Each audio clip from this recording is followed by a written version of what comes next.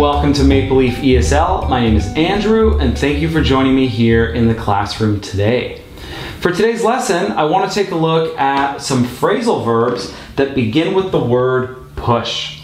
So for today's lesson, I have selected about 11 different phrasal verbs. As always, we're going to look at some definitions and many examples. Okay, we got a lot of work to do, so let's see if we can get started. So the first one there says push on. And the definition is to move forward or to continue doing something. Okay, imagine this example. Imagine I am traveling across Europe. Okay, maybe I'm in France. Okay, and my friends say, should we stay in France or should we continue to Germany? Okay, and I say, I think we should push on. Okay, so in this case it means I think we should go to Germany, right? Let's not stay in France. Let's push on, right? Let's move forward. Let's go to the next place. Okay, one more example. Imagine I'm driving in my car, okay, and it's a long drive. Maybe it's like a 10-hour drive, okay? And I've been driving for 8 hours already, so I have 2 more hours to go, but I'm tired. So I say to my friend, maybe we should take a rest, you know, or I'm getting pretty tired. But my friend says, no, come on. It's only 2 more hours. Let's push on, right? So in this case, let's continue driving for 2 more hours. So let's push on. Okay, the next one there says push in, and the definition is to go in front of other people in a line. Okay, this is basically used in one way. It's usually a negative thing. If I'm waiting in a lineup, for example, at a movie theater, and somebody pushes in, that means they went somewhere in front of me in the line without permission, right? So they sort of rudely moved in front of the line. So in this case, they pushed in, right? Or they pushed in the line in front of other people. So again, this one usually describes a sort of negative move by a person because they didn't have permission to go on the line, so they went in there in sort of a rude way. So they pushed in. Okay, next one says push out, and it says there to force someone to leave a job or activity. Okay, think about this. Imagine a company, okay? And a lot of the employees in the company are getting older. They're maybe 55 or they're 60 years old. Okay, and the company, they want to get newer, younger, fresher ideas. So they might try and push out some of the older workers, right? They might try and convince them to take an early retirement, right? So again, we might say, oh, the company's trying to get younger and they're trying to push out the older employees, right? So they're trying to force them to leave. Okay, another example. Imagine I'm on a sports team. Okay, and we all really love each other on this sports team. But there's that one guy and he doesn't cooperate with the rest of the team. So maybe all the other members on the team, they might try and push out this one member, right? They might take a vote and they might say, I don't want him on the team. Yeah, I also don't want him on the team. So they're trying to push this guy out. They might not tell him about the next practice, or they might not tell him the location or the start time of a game, right? So to try and convince him to leave the group. So they're trying to push him out of the group or from the team, something like that. Okay, next one there says push off, and the definition there says to leave somewhere or to go away. Okay, this one's pretty simple. Imagine I'm at a restaurant with some friends and we finish eating our meal. Okay, and so after the meal, I might say, so is everybody ready to leave, right? Are you guys ready to go, right? So another way I could say it is, are you guys ready to push off?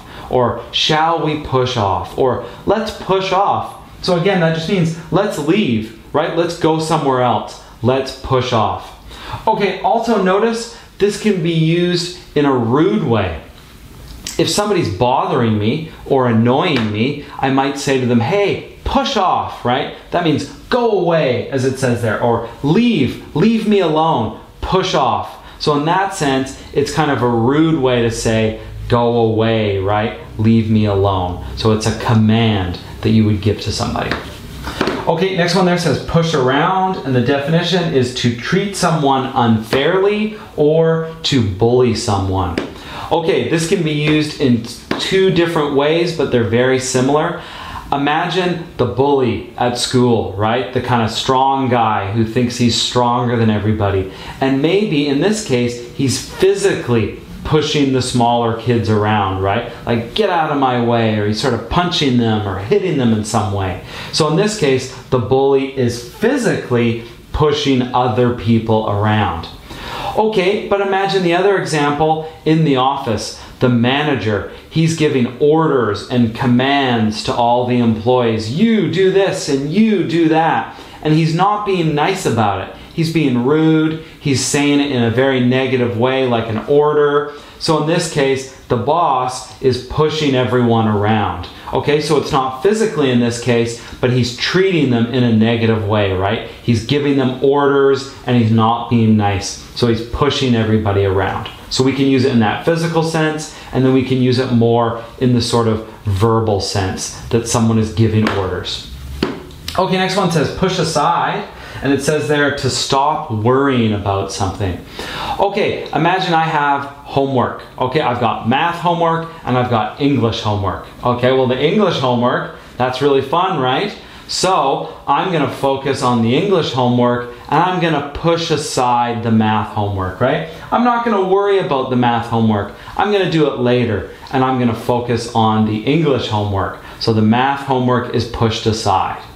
Okay, it doesn't have to be just homework or something physical. Imagine I have a problem, okay, and I'm thinking about this problem all the time. It's making me feel stressful, okay? So I don't want to think about it. So maybe I'll push that aside and I'll think about other things, right? I'll think about positive things. So I'm not going to worry about that stressful thing. I'm going to push it aside for the moment and think about other stuff. So again, it can be physically push something aside, or it can be more mentally push something aside, so to not think about it or not worry about it. Okay, next one says push ahead, and it says to continue with something even when there are problems. Okay, this one's pretty simple. Imagine I have a project and the project has many problems. Maybe there's problems with the budget, or maybe some of the members on the team are always sick, okay? So there's many problems, but we still need to continue with this project, so we need to push ahead, right? So if you're pushing ahead, you're going to continue doing it, as it says there, even when there are problems. So let's push ahead with this project. Let's not worry about the problems. Let's continue doing it. So let's push ahead. Okay, and it could be the same thing. I'm driving and there's some kind of complication, right? Maybe there's bad weather, but I really want to get home. So let's push ahead and keep going, right? Let's not stop. Let's not worry about it. Let's just keep going forward and not worry about the problems. Okay, we got a few more. Next one says push back, and it says there to delay an appointment until later. Okay, again, this one can only really be used in one way, right? Imagine I have a meeting on Tuesday. Okay, but actually I realized I'm busy on Tuesday. So I might ask the other people, is it okay if we push back the meeting until Wednesday or until Thursday or just until a later day? So again, let's push back the meeting until a later day, or let's push back the meeting until next week instead of this week, because we're all busy this week. So let's push it back until next week. So again, it's kind of just the same thing as delay, but usually it's used for something like a meeting or an appointment. Okay, next one says to push for, and it says there to try to persuade someone to do something.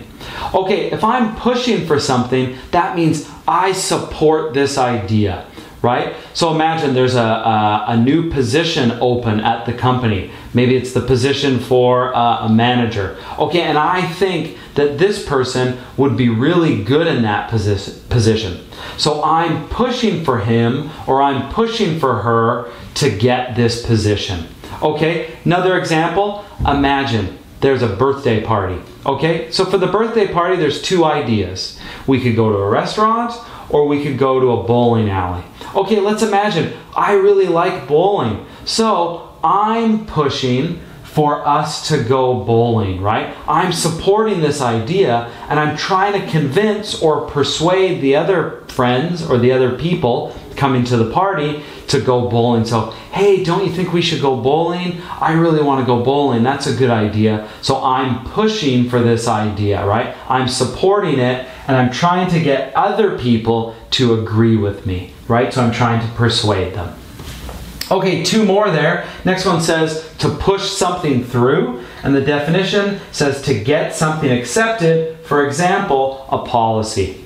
Okay, this one's usually used when talking about a government, right? A government might try and push a new policy through, right? So again, they're trying to get that policy accepted so that it can become a law, for example. Okay, a company might do the same thing. Imagine a company wants to have a no smoking policy. So they might have a meeting, right? They might try and discuss the topic, and they might try and push this new no smoking policy through, or push through the new no smoking policy. So again, they're trying to get this new policy accepted, or again, it could be a law, and they're trying to get the new law accepted or get the new law passed. So they're trying to push this through. Okay, and last one there says push up, and it says there to increase something, usually a price. Okay, think about this. Imagine there's a new product. There's a lot of demand for this product. So usually when there's a lot of demand for a product, it pushes up the price. So we could say rising demand usually pushes up the price, but if there's decreasing or falling demand, it usually pushes down the price. So we can call that an opposite, to push up the price or to push down the price. So usually it's used when discussing this idea of a sort of economic market where prices are pushed up or prices are pushed down, right? If something is rare, like a diamond, for example, if the diamond is rare, then that will push up the price. Okay? All right, I want to see if we can erase the whiteboard, and I want to look at some example sentences for each of these push phrasal verbs. Okay, let's see if we can take a look at some of these examples here. So the first one says, I'm getting tired too, but let's push on for 10 more minutes, right? So let's keep going for 10 more minutes. Next one, look at that guy. He just pushed in line. I hate it when people do that, right? So again, he went in the line in front of other people without their permission. Okay, next one. Ever since he turned 60, his company has been trying to push him out, right? So they've been trying to make him retire or force him to leave the company. Okay, next one. Should we stay here? No, I'm ready to push off. So I'm ready to leave in that case. The young boy always gets pushed around because he's fat, right? So again, this is children at school. They push around this kid because he's fat. There's no other reason for it. So they're being mean to him. They're bullying him. They're pushing him around. Okay, next one. You need to push aside all your worries and focus on more positive things. So again, you need to stop worrying about all these stressful things and focus on more positive things. Okay, next, I know this is difficult, but let's push ahead and finish it, right? So let's keep going, let's continue, even though it's difficult, even though there's a lot of problems, let's push ahead and finish this project. Okay, next one, could we push back the meeting until after lunch? I'm having a busy morning. So again, the meeting was probably originally scheduled for the morning, but I'm so busy, I want to delay the meeting until after lunch. So I want to push back the meeting until after lunch. Okay, next one, I'm really pushing for a new microwave at work. The one we have now is so old. Okay, so imagine there's a meeting, right? The company has a budget. They're discussing what should we do with the extra money in the budget. Well, I want them to get a new microwave, right? That's my idea. So I'm trying to persuade other people to get the microwave. So I'm pushing for a new microwave. Okay, a couple more. I hope they're able to push through the new child care policy. So again, I hope they're able to get this new policy accepted and then, turned into law if it's the government, or if it's just a company, then it becomes a new policy. Okay, and last one there says demand for the new cell phone has pushed up its price. Again, so because there's higher demand, this has caused the price to go up. Okay, that is today's phrasal verbs lesson. I hope you found it useful. Thank you so much for joining me here at Maple Leaf ESL, and I look forward to seeing you again next time.